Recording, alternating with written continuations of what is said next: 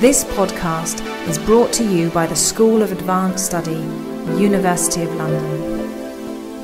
All of our podcasts are available from our website, www.sas.ac.uk.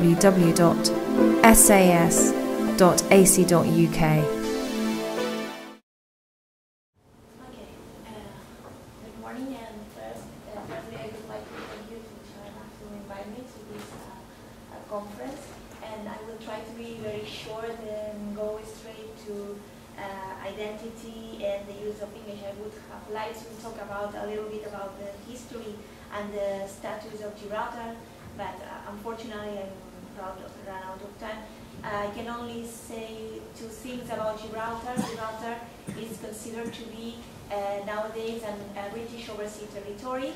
Before, in 1981, was considered to be a colony, and in 2002, with the British Overseas Territories Act, they introduced the term British Overseas Territory. The history of Gibraltar is connected, is linked to the Spanish War of Succession and the Treaty of Utrecht. If you want to know more about, I will be very pleased to talk about you. We can perhaps talk in the lunchtime. Why is it linked to the War of Succession? Because curiously, this war involved several foreign powers. So we could say that there was an internationalization of an internal conflict. Gibraltar and the European Union, we can only say that Gibraltar enjoys a special status within the European Union. When the United Kingdom joined Europe in 1973, Gibraltar was included in the accession treaty. However, is it a special relationship within the European Union because Gibraltar is excluded from the common agricultural policy and the common harmonization of taxes, in particular VAT. All Gibraltarian citizens are also European Union citizenship, the status of European Union citizenship and full British citizenship. Only till 2004 they are accepted to participate in the European Parliament elections. The identity, Gibraltar identity. Gibraltar past reveals a complex racial mix, reflecting immigration into an abandoned territory from various Mediterranean countries, notably from Greece, other from Italy, Minorca, Portugal, Malta, and Spain, as well from Britain and from the North Africa. Gibraltarians, regarding British policy, have accommodated to the British political model as the one to be preferred. Religion has also played an important part in the development of Gibraltarian society, and belonging to one of the faith has been perceived as essential to be in Gibraltar.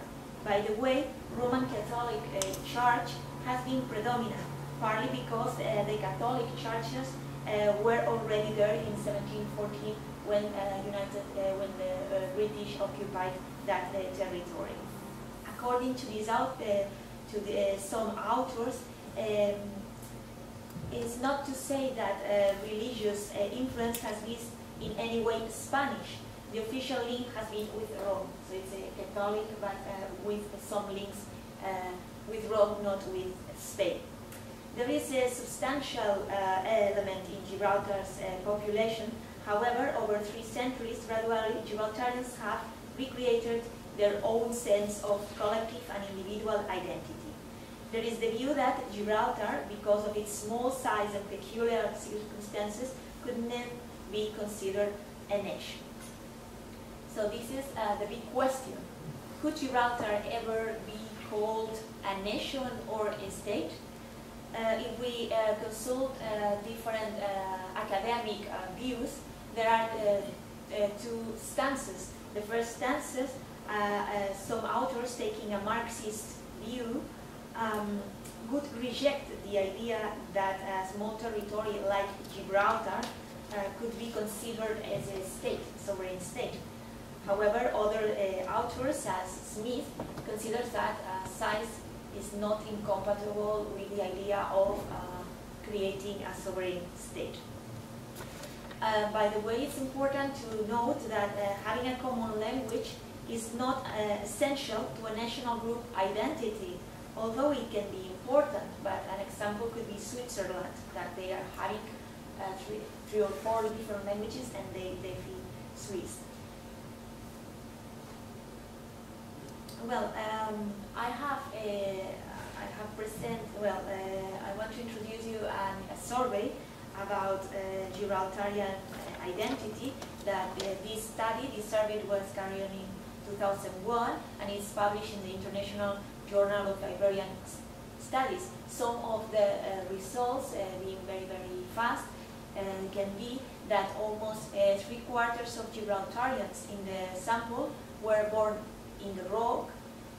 2/3 of Gibraltarians had both parents who were born in the territory.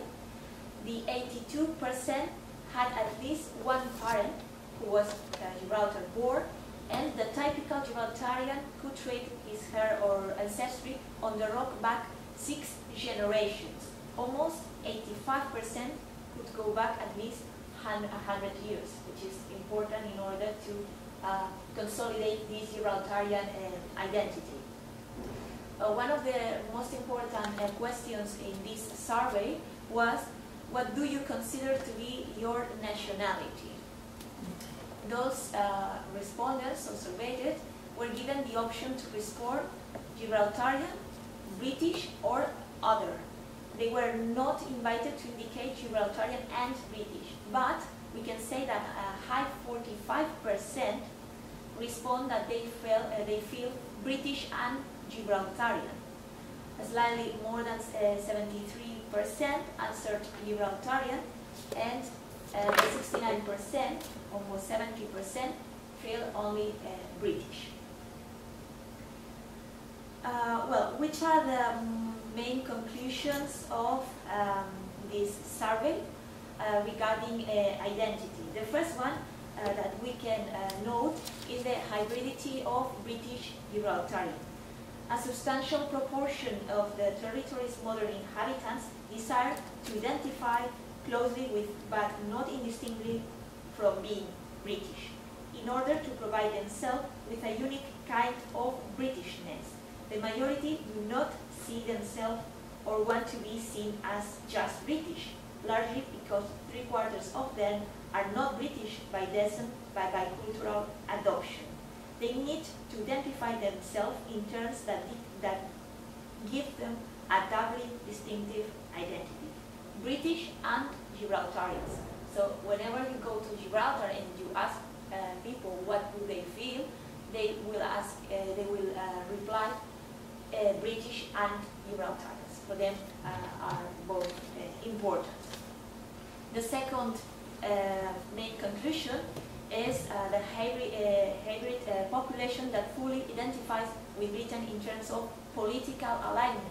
So we have said that in terms of identity, they feel Gibraltarian and British, and in terms of the adoption of a political model, they prefer to adopt a British political model rather than a Spanish one or other kind of political models.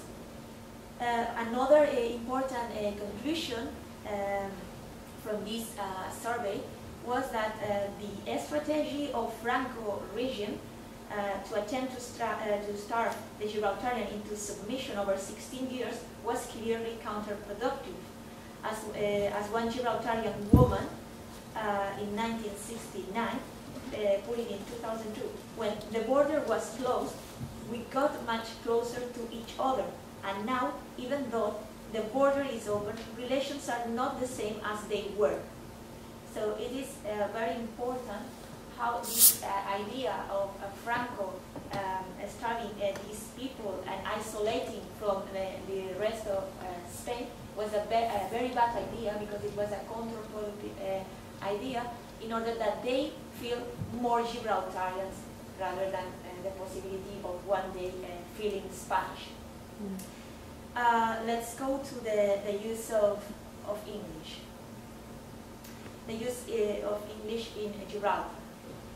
Lipski states that English is used in the following situations.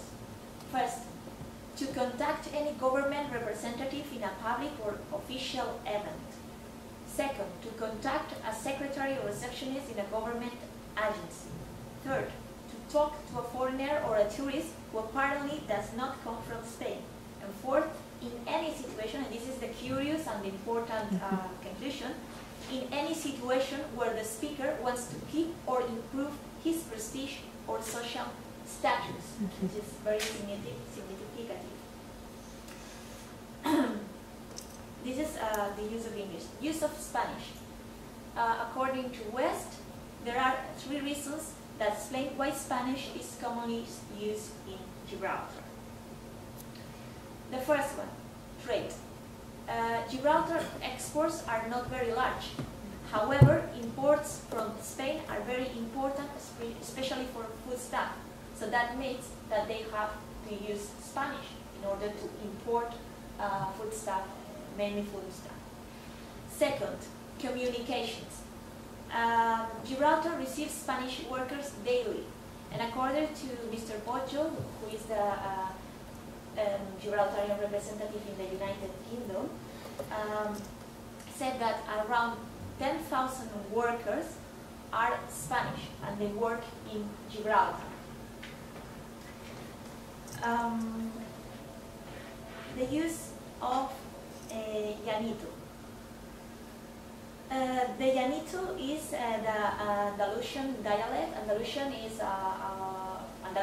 is a part of Spain in which they spoke a dialect. It's Spanish, but they have their own way of speaking Spanish. For me, it will be easy to understand them, but sometimes if somebody has studied Spanish as a foreign language, can have many difficulties to understand them because they have their own way to their own accent. So this llanito is a kind of Andalusian dialect, but has foreign influences, especially from English. And frequently there is a code switching.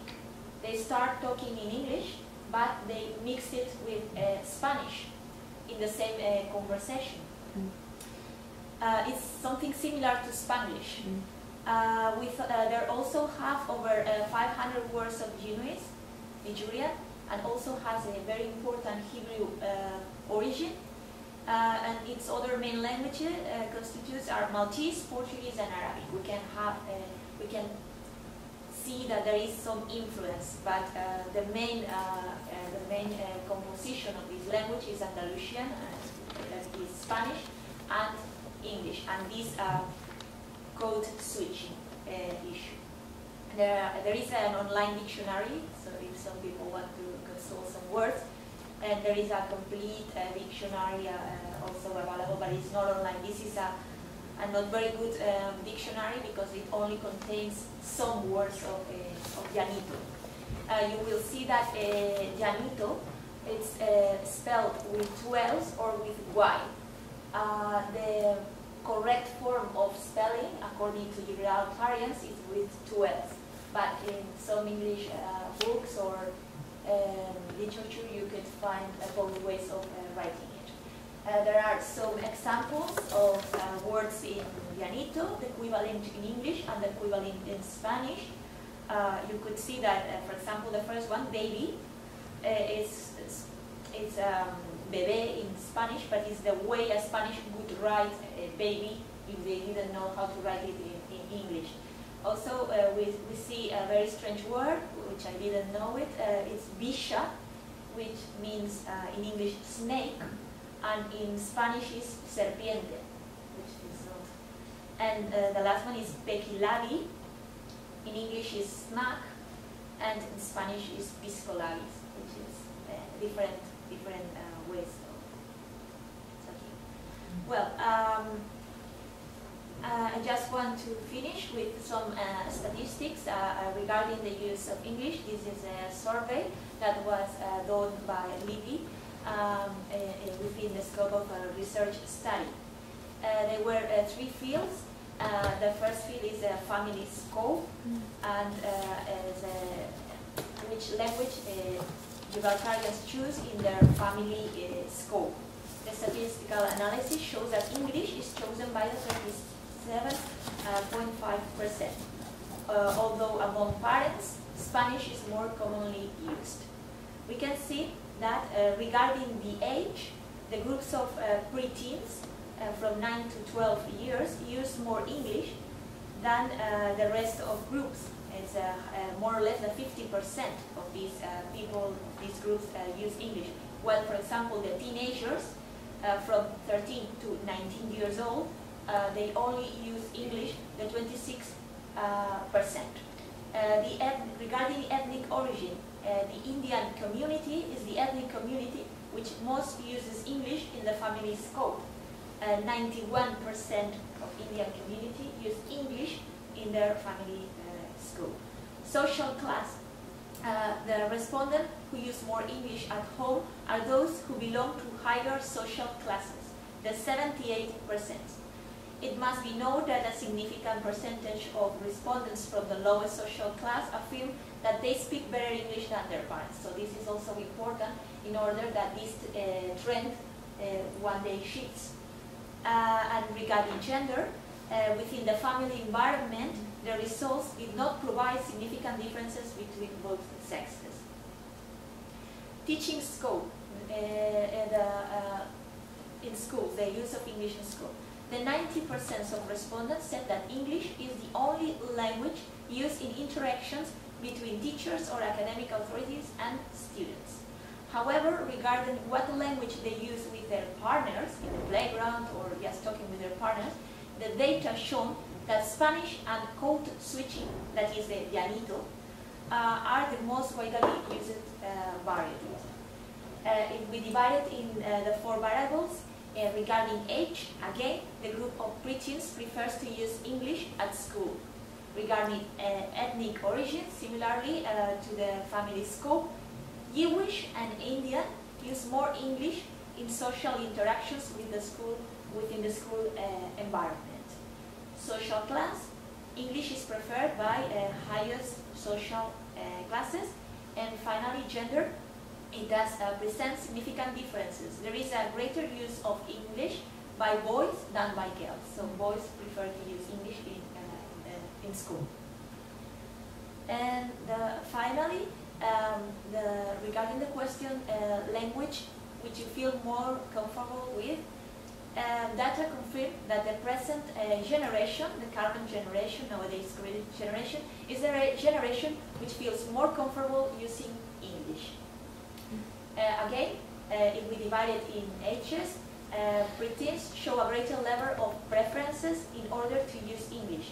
Approximately the 70% prefer to use English. Social class, the higher social class feels more comfortable using English. Ethnic group, Indian and Jewish, feel more comfortable using English rather than Spanish or llanito. And finally, gender. Boys feel more comfortable speaking English. And this is my presentation. I don't know if we have time to listen to a conversation in llanito, but can I try it?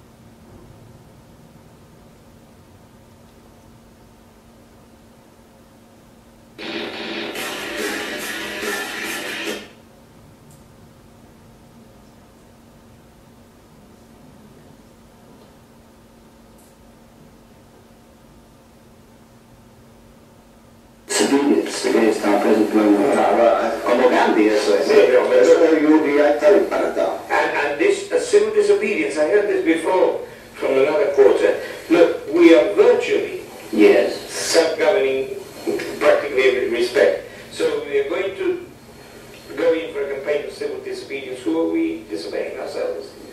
I mean, Gandhi had civil disobedience when India was a colony, a vast one, but a colony in the truest sense of the word. But we have so much self-government that of the food UDI thing, apart from the Rhodesia experience. Here we've got Spain against us, Britain against us, the EU against us, UNO against us. We declare the UDI, how long do you think that will last? A long weekend, perhaps? It's ridiculous. not even that. Perhaps not even that, if you include maybe the Mali. You mean places like Rhodesia can afford that, to do that? Well, Rhodesia couldn't afford to do that. Couldn't afford to do that. Because suddenly they realized that whereas sanctions against a South Africa that practiced apartheid wasn't in the interest of the inhabitants. Sanctions against Rhodesia apparently was. Double standards again. Do you know very clearly understand that it's a laid-back local? Oh, very I mean, very good. Laid-back local. Apparently some TA surveys came out and... You can see a lot of code switching, so it's very, very... if you go to Gibraltar, they will also do it. And when I had an interview with Mr. Poggio, who is the head of the Gibraltarian government in the United Kingdom, he also did that code switching. So it's quite common that you find that code switching and some worse as the ones that I already told you. So it's the variant or how they